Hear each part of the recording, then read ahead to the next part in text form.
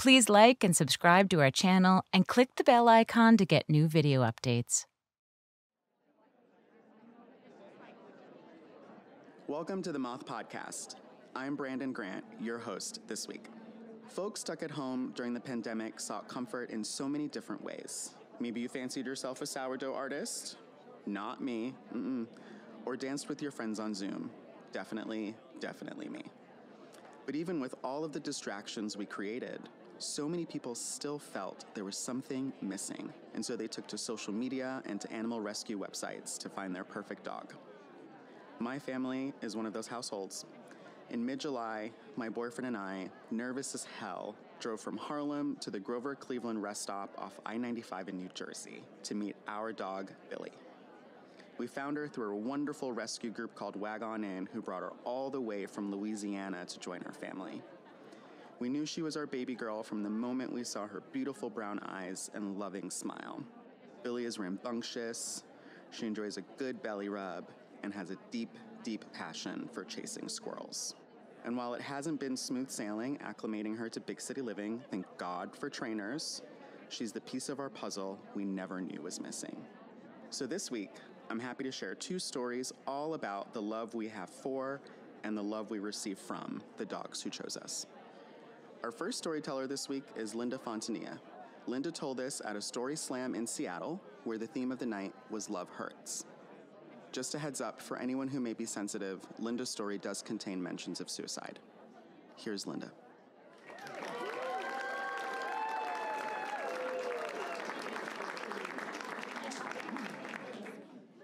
The happiest moment in my life was when I jumped into my husband's arms and I got back home from Afghanistan. Yeah. So he picked me up from Fort Benning, Georgia, if you know where that is. It's like the armpit of America. And we drove to DC where I was stationed. I was so excited to see Gina. So I had seen a ton of YouTube videos where the dogs and the soldiers reunite, and it's always so heartwarming, and I was going to experience that for myself. So I saw Gina, and she barked at me because she hadn't seen me in like 6 or 7 months, and she came home, and it would always be an empty house. And then she saw me, and she was just like, oh, that's my person. So she came up to me and ran up to me, and she had her tail wagging just enthusiastically, and she came up to me and kissed me and circled me. So that was wonderful. So the next day, Adam, my husband, went to work at a bookstore. It was getting renovated, so I figured he was really busy and had a lot of work to do. I, on the other hand, had a lot of days off. So the Army does a really good job at preparing you for deployment, like with TBI tests and like anti-PTSD stuff. So I was not ready to come back home. I was really lonely and alienated. And I found out that I had a back injury, so I couldn't run or do yoga or do any of those things that I like to do for stress relief. But what I did was I walked to Gina a ton, and I played fetch with her, and I read books about war stories because I felt connected to the people in the books and stuff. But Adam was acting a little strange. He would come home late, and he would be really withdrawn and quiet and stuff. So I sat him down, and I was just like, what is up? And he said, you were gone, and I liked it. I never wanted to be married to you. So it didn't work out. The only reasons he gave me were, you don't read enough, you're not artistic enough. Yeah, but divorce was still really hard for me. I mean, I thought I was going to be with him for the rest of my life. So I remember deciding to buy a nice purple climbing rope from REI, and I was going to logistically figure out, I was going to go on a walk with Gina, and logistically I was going to figure out which tree to hang myself on. So I finally found a tree, and the base of the tree was big enough so I could tie it and anchor me, that is, and with a branch that was low enough for me to throw a bulky rope over it, and then high enough for me so if I jumped, I wouldn't be able to save myself because of my height if I was indecisive or something. And then Gina found the stick. And usually that means that you gotta stop whatever you're doing because you gotta throw the stick. So I threw the stick, and she came back to me, and she had the biggest smile and enthusiastically wagging tail. And that moment I knew that I had to take care of her, and she was going to take care of me. So the Army decided to move me across the country to Washington State. And I told Adam that I wanted to take Gina with me because she was my best friend during this really dark time. He told me he couldn't say no to me. So we moved here. Washington State there's something so transformative about living here, and that's, I don't know if it's the air, the views, the mountain. It was fantastic. It's been fantastic. So after a year of living here, the Army said, you're going to deploy again.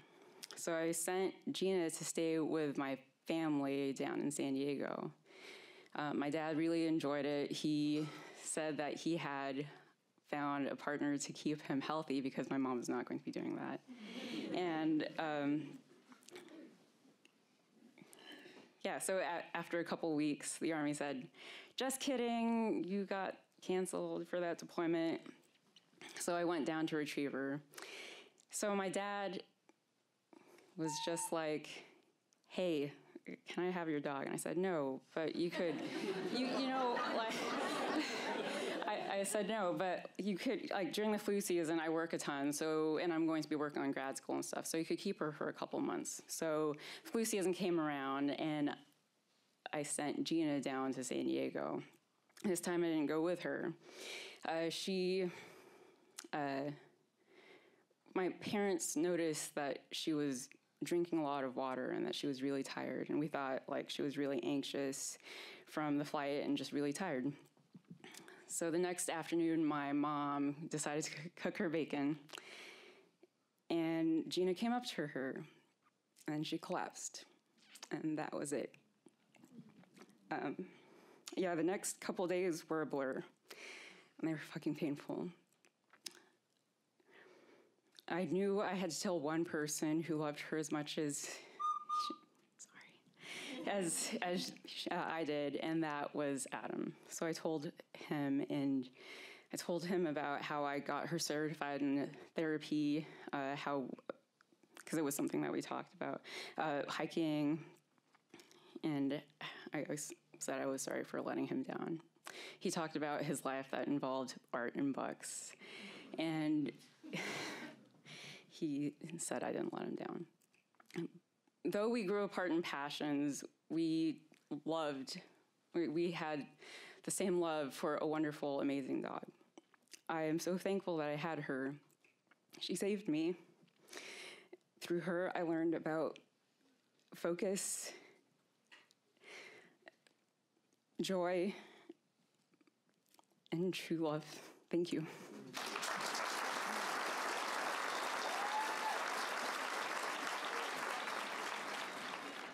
That was Linda Fontanilla. Then captain, Linda served as an Army nurse for 9 years. She left the Army to attend graduate school at the University of Pennsylvania. Linda, now Dr. Torres, has volunteered on the board of veteran service organizations, including Team Foster, a nonprofit that links veterans to service dogs. She currently lives near Philadelphia with her husband and golden retriever, Ari. To see some photos of Linda and her late dog, Gina, head to the extras for this episode on our website, themoth.org/extras. September is Suicide Awareness Month. To see a list of resources for folks who may be struggling, visit the extras for this episode on our website. Our next storyteller is Beth Bradley. Beth told this at a story slam in Denver, where the theme of the night was magic. Here's Beth live at the Moth.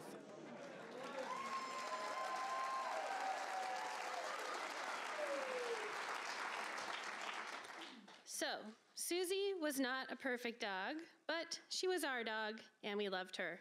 My mom first laid eyes on her at the animal shelter, and she just fell in love with Susie's cute little foxy face, and she had this curly tail and thick black fur. So my whole family, my dad, my mom, and my two sisters and I headed over there to see if we had a good vibe with Susie. And I do remember that the animal shelter lady pointed out she was worried that my dad and Susie might not be bonding that well. And that was probably true. My dad is not that much of an animal person and kind of thinks of pets as just like another hassle to deal with. But as usual, the rest of us overruled my dad, and we got to bring Susie home, and she became our first family dog. So to be fair, Susie really could be kind of a hassle. Her favorite hobby was barking at anyone that dared to walk by our house. And the other thing she liked to try to do was escape. So one time she actually combined those hobbies, and she launched herself through the front window of our house through the screen in pursuit of some strangers. So we had to go lure her back into our house. But on the other hand, she could be very sweet. So like one time I remember in high school, I had broken up with a boyfriend and I was crying, and Susie came and just like leaned up against me, and I could tell she was like, you know, I got your back. So, but over the years, my dad's feelings towards Susie didn't really warm up. He kind of just tolerated her, generally thought of her as pretty annoying. But, and honestly, my dad could make my sisters and I feel that way too sometimes. Like, yeah, like it was hard to ask him for help, and he could kind of, respond to us in the same way that he was annoyed with Susie the dog. But one night, we were all sitting down to dinner. We were going to get to watch TV and eat dinner at the same time in the TV room, which was a big deal. So we're all getting set up, and we notice Susie's nowhere. And so one other thing about Susie is, like, she might not have been as into us as we were into her. So she really just mainly liked waiting at the window for people to bark at. But dinner time was one time she would deign to be with us because she liked to eat the crumbs off the floor. So it was very suspicious that she wasn't around. So we're calling for her. We're like, Susie, she's not coming. So we figure she must be outside. So my two sisters and I go outside to look for her. We're calling for her some more. We don't see her, but we do see this little shape toward the back of the yard. So we're running toward it, and as we get closer, we hear this kind of like weird, low wheezing sound, and we get there, we see that it's Susie, and it's her little limp body. She's laying there, and she's actually gotten her head stuck in with a drain from the house, and she's suffocating. So we're panicking, we're screaming for my parents. They run outside, and it's kind of a blur. Like, my mom finds the kitchen scissors to actually like cut her out of this tube, and we free her. But by that time, she's not breathing, and we're just panicking. So my dad scoops her up, and I just remember her little head just kind of lolls to the side, and her eyes had kind of glassed over. So we run inside the house, and just like total pandemonium, crying, trying to find the vet's number. My dad's just sitting there on the couch holding her, and we're kind of looking at him. He's looking up at us, and without saying anything, he cups his hand around Susie's snout, and he puts his mouth on her mouth, and he blows. And then he does it again. And we're just in like total stunned silence. And another thing to know about Susie is we had seen her eat like a lot of disgusting crap in her life. Like, she literally would eat crap and dead birds and that kind of thing. So I really would like to know the animal shelter lady's opinion of their bond in that moment. So he does it a few more times, he blows a few more times, and then it was like a spell lifted. Susie's eyes like pop open, like I see the life just flood into them, just like Sleeping Beauty or something. And she's kind of blinking, and my dad sets her down. We're all just like in complete shock. Susie's looking up at us like, what? And we have the vet on the phone by that time, and we're explaining what happened, and he's like, well, is she like walking around and everything? And we're like, yeah. And he's like, I think she's okay. So she was okay. And she actually lived a very long time after that. She lived a very happy life. She became old enough to become incontinent, actually, and like, That was one more thing my dad got to deal with, was changing Susie's dog diapers. But I've thought a lot about that moment in the years since, like my dad looking up at us looking at him. And I don't think that he realized his love for her, and that's what made him kiss our dog on the mouth. I think that he really just couldn't stand to see our hearts broken, and he did it because he loved us. So I think dogs are not perfect, dads are not perfect, but love itself is perfect, and sometimes it even gives you magic powers.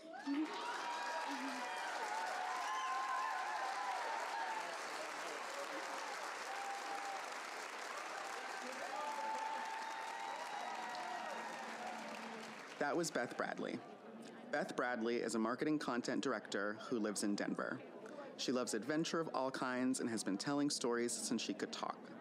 Beth and her 2 sisters all have their own dogs now, and all 3 grand dogs unabashedly adore Beth's dad. To see some photos of Beth, her dad, and Susie the dog, head to our website, themoth.org/extras. And while you're there, you'll also find photos of my family, including Billy, our newest member. Whether you have a dog, cat, iguana, or fish, we hope these stories remind you of the joy and love that animals bring to the world. That's all for this episode. From all of us here at The Moth, have a story-worthy and woof-worthy week.